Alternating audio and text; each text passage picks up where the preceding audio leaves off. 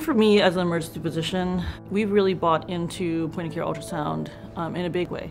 Point-of-care ultrasound is a little different because we're the ones providing it at the patient bedside. We had to figure out a way to draw the images from the butterfly cloud back down into our local servers. Anytime that you have PHI leaving the healthcare institution's walls, uploading to a cloud, there's always security concerns. We were quickly able to come up with a solution that was scalable, yet secure, and provided our clinical partners with quick access to imaging. Having an ultrasound cloud makes everything seamless and quick.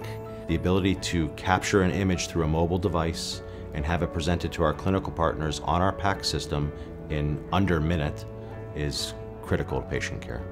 It's been a huge achievement, and I think a big achievement for how we handle portable devices in general.